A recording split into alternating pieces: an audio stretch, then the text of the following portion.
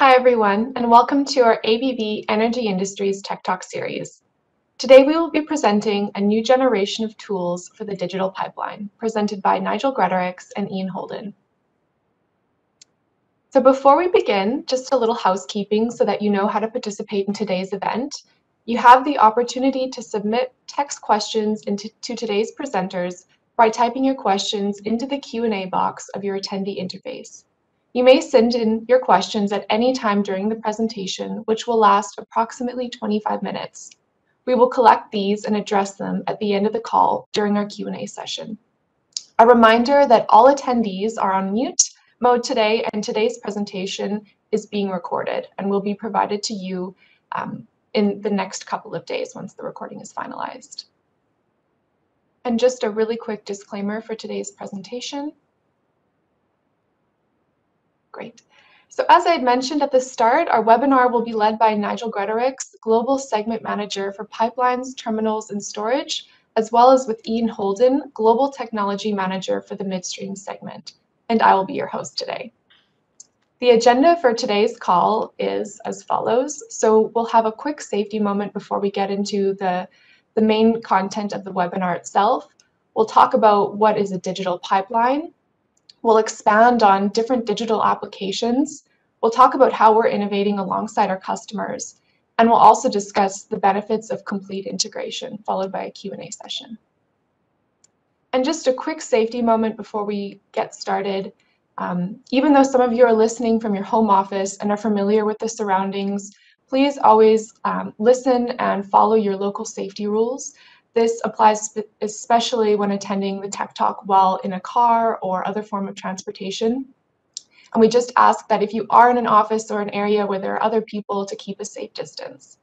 And with that, I will hand it over to Nigel. Thank you, Lee, and also a big thanks to all those people who have joined this session today.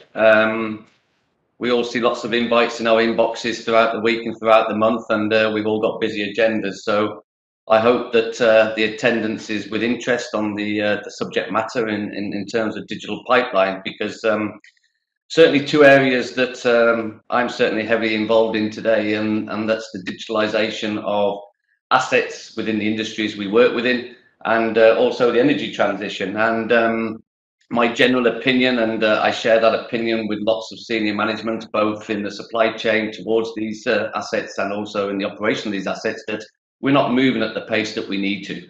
And we're going to talk about that a bit during this session today. But I would just like to touch on some statistics that came out of a survey that was conducted in the US, specifically around this very topic. The survey was conducted by a company called Kimberlite Research Group, and they interviewed 30 operators in the USA, and the specific topic was how they viewed the role of digital technology, both within their existing assets and how they look to plan to incorporate it into future assets. To put that in perspective, the USA currently operates around 2.6 million miles of pipelines, and just over 60% of those 2.6 million miles of pipelines are operated by 10 operators. So it was a pretty broad survey and reached far into the marketplace. But what we all know, is there is a lot of data always collected today. The main purpose, by the way, that people collect data for pipeline operations today, believe it or not, is for regulatory reporting, whether that be inspection, just to name one. But it's not deployed as well as it could be for asset management and to increase the performance and the cost of your operations. And the general opinion as the outcome of that was that there needs to be a transformational approach, specifically in the execution of new projects in the capital phase of the project. We don't see enough of the OPEX requirements coming into specifications. We don't see enough of OPEX requirements coming into the design requirements. Certainly when you get EPCs involved, that's not to criticize EPCs, but they very much only look at the capital side of the project, and end users have a role to play here to embed some of their requirements from an operational perspective into those project requirements, so that when those specifications start to come out into the marketplace, we can then work, as with other suppliers in this sector, can work with those engineering contractors to ensure that some of the newer technologies today that can benefit your operations are going to be considered during the execution of the main projects. And then, of course, it's the acceleration of digitalization. We see a lot of repositories of data that are silo-based today, and we also see that the data doesn't get to the right people. A lot of people sometimes think that digitalization means you can reduce your headcount. Not really. To a large extent, it means you've got to increase your headcount, because data's been around and it's getting easier to collect data, especially with modern pipelines when you've got a high availability fiber optic transmission backbone that allows you to collect data from all different sources. But it's what you do with that data. And part of this survey that Kimberlite Research conducted was how active existing operators were in North America with regard their approach to asset management. And they looked at three categories: proactive approach, planned approach, and a reactive approach. And they also looked at the cost per mile of pipeline, the financial impact of their approach towards asset management. And there's huge differences that came out in the survey. Just to quote some numbers, with a proactive approach, the data they analysed was that it costs roughly $1,500 per mile of pipeline in their operational costs. But then if you look at it as a planned approach, it's 53% above that, almost $2,200 per kilometre. With a reactive approach, just under $5,000 per kilometre, which is 100% above the planned approach. And of course, we all know that people say, well, if you've got the data, why don't you improve your plans? Well, a plan could be a routine shutdown. It's not necessarily being proactive. But clearly, with a reactive approach, your availability and uptime reduces. You're not proactive in terms of looking at not only the cost of running your assets, but the efficiency of your assets. And this all fits for us in the world of digitalization today. The data is there. It's what you do with the data. The same companies who were interviewed actually were asked whether they have a roadmap to address this, given that they said there was a need to accelerate their plans in digitalization. And only 50% said that they have plans that they hope to address this within the next 2 years. 45% were up to 5 years that they wouldn't implement anything, and 5% didn't have any plans at all to do anything in the next 5 years. So clearly there's a need to accelerate. There's lots of work that the supply chain can do for your existing assets, but as I said, one of the key issues that we see from ABB's perspective, specifically when we're involved in capital projects, is to consider these in the execution of projects. And of course, that as more data becomes available and we start pulling more data from the assets, the need for a systematic approach towards cybersecurity becomes absolutely key. I think everybody who's involved in this sector knew what happened in the US with the Colonial Pipeline and the knock-on effect to the US economy, not even thinking about the cost to the operations of the operator there. So cybersecurity also has a key role to play. So just a bit of an opening speech there from me, and with that I'd like to hand it over to my colleague Ian Holden, and he will take you through some of the more technical specific details around what I've just introduced. Thank you. Okay, thank you, Nigel. Hopefully everyone can hear me okay. Yes, digital pipeline is all about data, as Nigel has alluded to, but data is just a word for information. And I think there's some great quotes around. If you look on the web, you can have data without information, but you cannot have information without data. So when we talk about digital pipeline, we're really talking about what we can do with that data.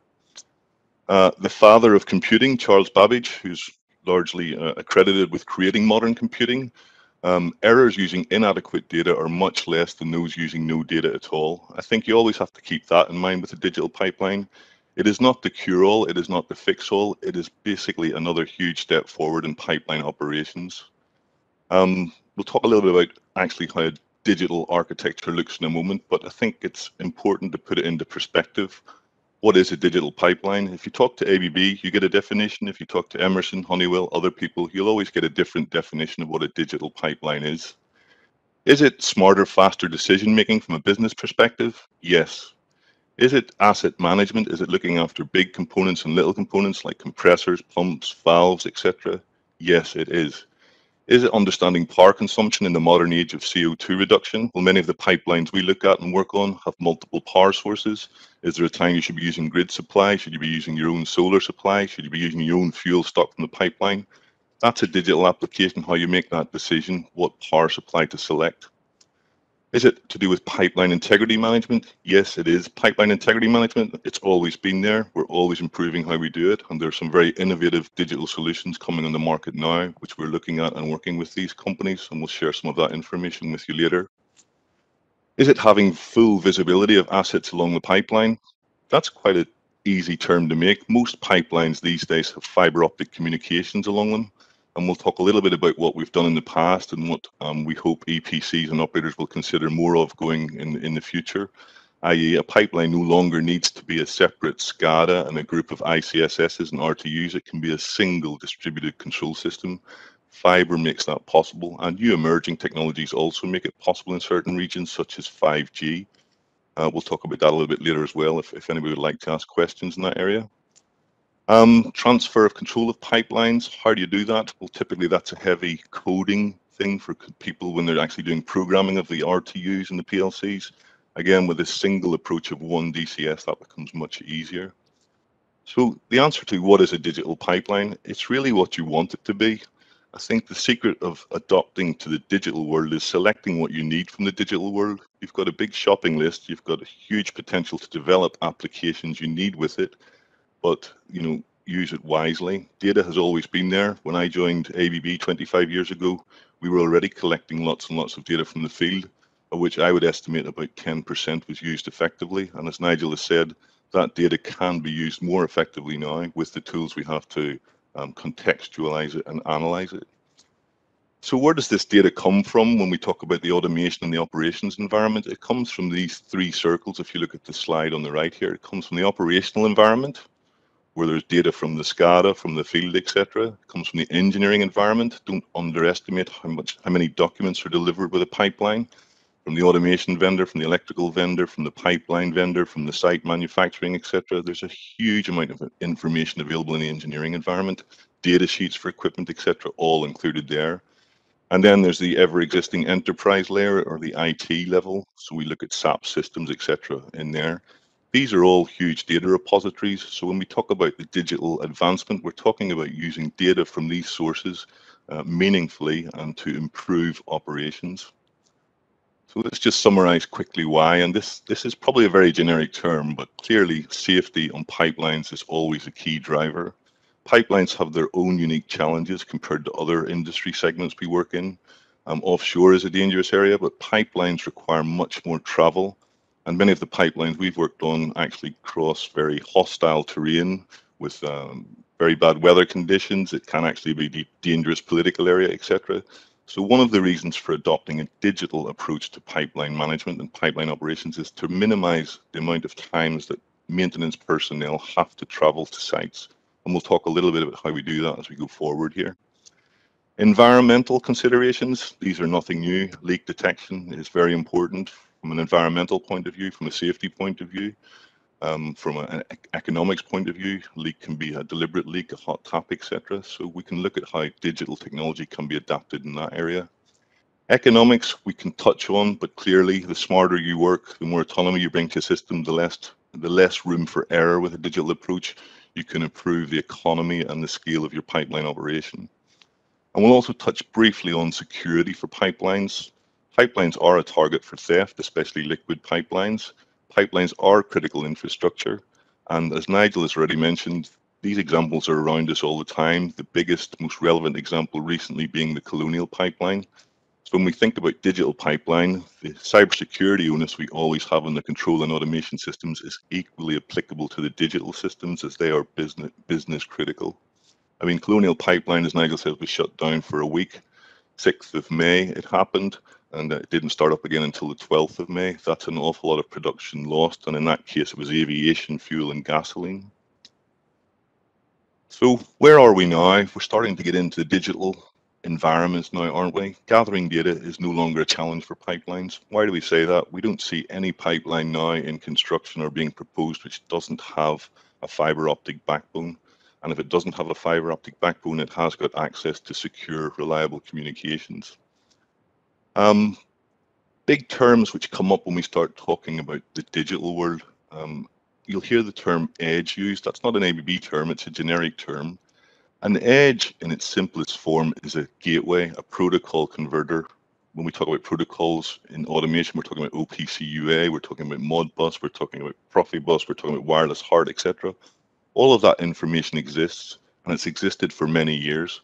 And quite traditionally, that would go off to an asset management system, but we can do more than that now. Quite often, it would be passed through the SCADA system to somewhere else with multiplexers, etc. What the edge does now, it's a dedicated piece of hardware for taking that information, which isn't primarily required for the SCADA or the ICSS, but it is required for business and operations optimization to an environment where it can be used, i.e. it removes all risk, all loading from the SCADA system, and it takes care of that self.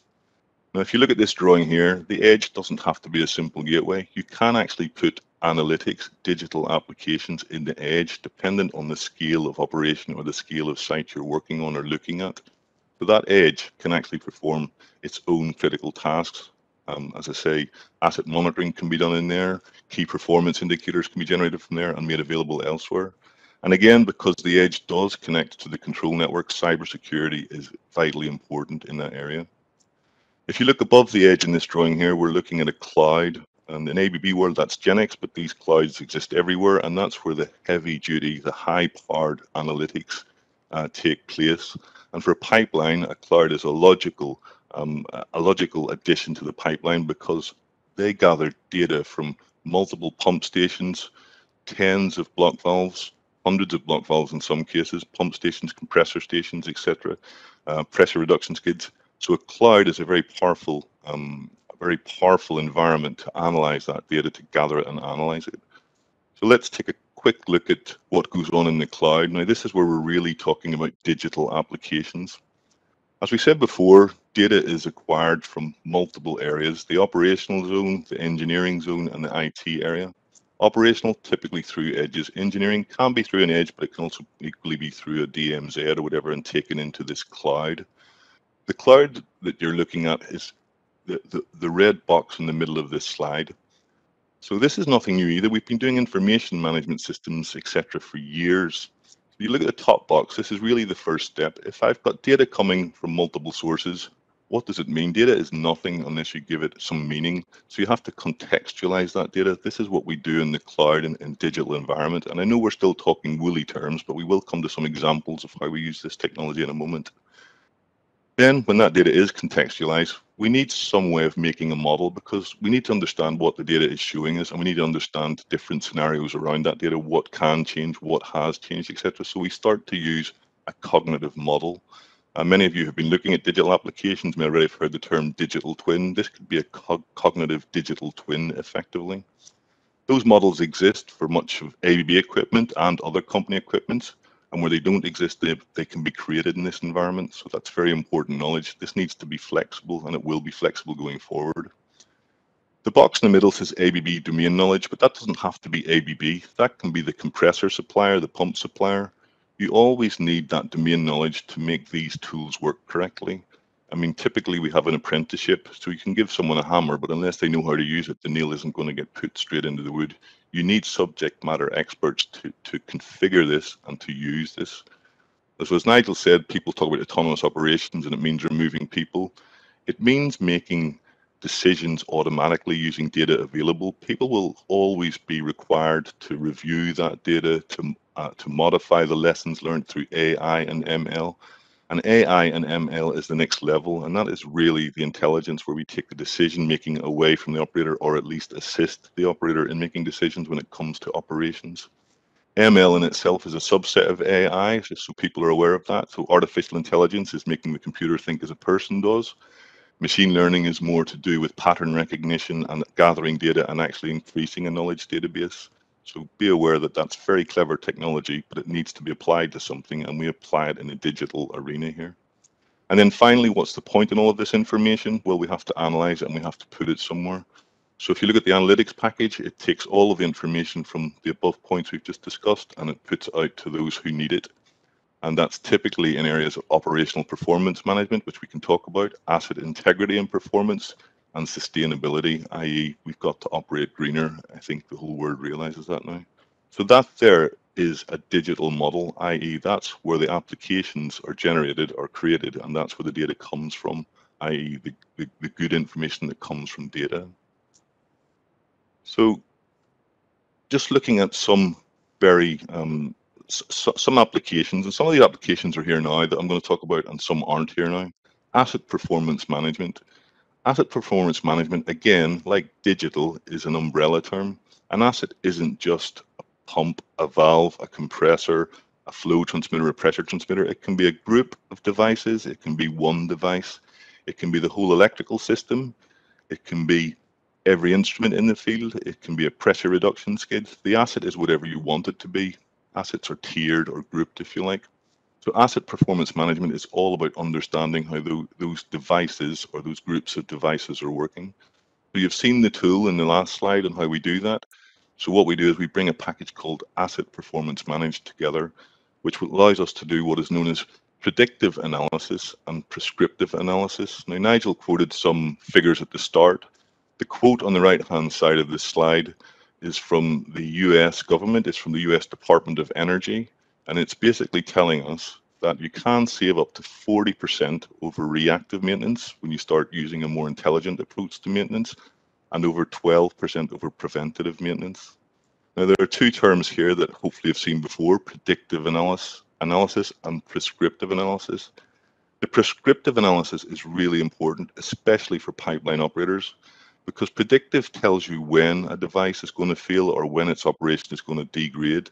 The prescriptive analysis actually tells you why it's happening, what's the root cause. You need to know that when you want to take action to correct or to address the problem in the field, in the pump station, compressor station, block valve site, etc. So prescriptive analysis is particularly important to pipeline operators. And as you recall earlier, we said it's about safety. If I know exactly what tools I have to take to that site, what knowledge I need, that there makes that one journey, not two journeys, to go back to find the actual tools I need, etc. So asset performance management, a great example of a digital application. Leak detection, a very relevant system in pipelines. We'll not spend too long on this. However, the age-old approach is LDS, using mass balancing approaches. And these are actually digital solutions in their own right. They use models of the pipeline. They model it hydraulically. They have different approaches to how they do this, and they have different algorithms, etc., to actually define where a leak is.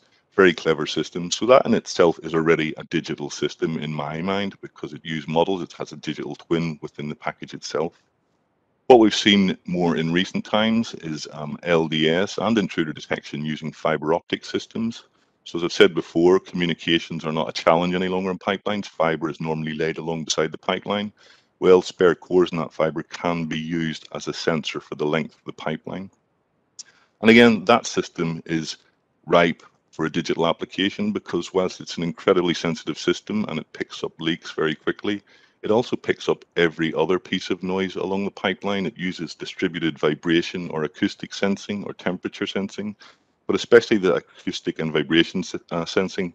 That needs a lot of filtering, because you only want the meaningful events to be highlighted to the operator so they can action them. You're not interested if a cow is walking across the pipeline. You're not interested if a car is driving along the road nearby. So that's already doing an immense amount of work, which is ripe for the digital world and for the analytics environment we've talked about, i.e. machine learning. Filter out the nonsense without having to use manual activity to do that. And then to put it all together, at the top here, there's a drone. We'll talk about that as well. It's another option for external leak detection. But why does the operator have to look at one internal leak detection system and one external leak detection system? Well, with a digital approach, he doesn't have to anymore. You can use a digital environment we've just talked about to bring the data from both of those leak detection systems and make the operator's decision-making process much easier. That's an application which is perfectly suitable for a digital approach. Pipeline integrity management, we've been looking a lot at this recently with our friends at Pipeline Sentry we show here. Pipeline integrity management has numerous data sources. It stems right from the feed study, when ground conditions are analysed, soil conditions, seismic movement, changes in river flow, etc., during seasonal variations, etc. On top of that, during the construction phase, you have all of the metallurgy reports, all the welding reports, the coating reports in the pipeline, etc. So you have a plethora of design data, a plethora of feed study data, and then on top of that, you have the current cathodic protection data being fed into an integrity management system.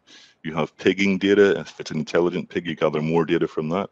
So again, it's a perfect example of where there are multiple data sources which need to be contextualized. And then if you look at what companies like Pipeline Century are doing, they're actually providing a digital twin for the pipeline itself, the physical pipeline, not the pump stations, not the block valves. So an operator can easily look and visually see how the pipeline conditions have changed over time. Again, perfect adoption of digital technology moving forward in pipeline operations. And I won't spend much more time on this, but anomaly detection, very similar to what we've called asset performance monitoring. Basically machine learning being used to great effect. And you see this quite a lot already on suppliers of compressors and pump stations. Look for the norm during steady state running, monitor every signal, every piece of information you can get from that compressor or pump, map it against how it should be performing, and then the actual software itself, the machine learning aspect, can actually then start to pick out deviations from the norm. And it's not just for steady state. You can study every startup, every shutdown. You can study ramp ups and ramp down in production. So anomaly detection, again, lots of data, lots of analysis power, and ML being the perfect application for that. And then finally, just talking about other examples of digital applications. Remote operations on pipelines, very applicable because, as I've mentioned earlier, one of the biggest safety challenges and risks is travel to site. So clearly, with augmented operations or a smart worker approach, the more data that you make available to a maintenance person who's on a site or traveling to a site, the easier their job becomes and the shorter the time required for them on that site. I won't go through every sort of piece of information that we can provide on the right-hand side of this slide just because I'm conscious of time. But it is worth noting that with the suitable communications, and 5G is very relevant when we start talking about this, we can provide all of the information required from digital applications to that remote worker, making his life or her life safer as far as travel is concerned and much easier to execute the tasks in hand. So just moving on very quickly, let's look a little bit of innovation and also tied to or related to the digital world. We talked about conventional leak detection systems, external and internal. Well, perhaps you've seen this in the marketplace recently released by ABB. This is HoverGuard. So the device slung underneath a UAV or a drone actually detects natural gas. In this case, it can detect different gases. And this is typically operated line of sight, but it's a perfect multi-purpose innovative solution for leak detection. It can be used to go and validate a leak detection from one of the two other systems. It can be used to patrol for leaks. It can go patrol not just pipeline sections, but can patrol sites as well. It has very intelligent algorithms in it because obviously with wind direction, etc., these factors have to be brought into the algorithm, so it can actually tell you where the leak is, even though if it's not gas going directly up in the air, which would be the perfect world, obviously. So when we took a digital application for this could easily be driven from an edge device, i.e. looking at what's come out of the internal LDS, the external LDS. It could send this device the coordinates, and dependent on local regulations, if you're allowed to fly unmanned, you could actually fly a UAV automatically to the area to investigate. And another nice aspect of this is that if you send that UAV, you can automatically have a camera available as well. So you have visual inspection and you're no longer worried about having the travel aspect unnecessarily if there is no incident to investigate. This here is something we've done many years ago, actually, but I mentioned it before. Why do all pipelines these days have a SCADA on top of separate ICSS systems, PCS, SIS, ESD, fire and gas, and RTUs? With fiber optic communications, that is no longer a requirement because all pieces of data for the control and for the digital applications are available real time via fiber. So something we did a long time ago, and something which is still very applicable, is with suitable communications, why put in multiple systems? Greatly simplify the engineering, greatly simplify the system management and the lifecycle management by putting in one system. And this system is not just a single remote control room. Of course, it's got a remote control room. It's got a backup control room, but it can also hand over control to every local entity on the pipeline, which means if communications are lost, the fiber is chopped upstream and downstream. Every site is still operable if there's personnel there. So this is something which we'd like the EPCs who are attending today to consider. This is a very powerful way forward which simplifies the site engineering and lifecycle management. The same approach we take using AI is for security. Pipeline security is not like an onshore facility. It's distributed over hundreds or thousands of kilometers typically. So typical security personnel often have hundreds or thousands of kilometers of security system data to process. So we're looking at CCTV system, typically at every site, and the block valves and projects we deliver now. We're looking at audible warning systems. We're looking at intruder detection systems, and that can be fiber, optic, microwave, etc. We're looking at access control systems, and we're even looking at that fiber as a security system, similarly to the leak detection system. Again, we need to simplify that. We need to make it quicker for the operator to identify a real event. Again, a perfect application for AI. So we'll not spend too long on that now. And I'd just like to say again, we won't spend much time on this side, that for the digital world and for seamless real-time control of a pipeline, the communications are the key enabler for that. Okay, just a little bit on how ABB handle this. I mean, a typical pipeline project is shown here on the right, where you have multiple system providers, telecoms, digital, SCADA, ICSS, electrical security, pipeline contractors, station contractors, etc., interfacing with a management EPC contractor. Well, where we try to simplify this approach, including the digital approach, is that we wrap all of that scope into one. So whereas above is the traditional, quite ugly, quite interface intensive approach, we try and make it a simple interface, and we do make it a simple interface for the EPCM and the operator to work with in both the project and the lifecycle support of the pipeline. Very briefly, where have we applied this and parts of this? You know, these are large pipeline projects, QGC in Australia, Shell started as BG, TANAP in Turkey most recently, huge pipeline linking the Caspian through to Europe.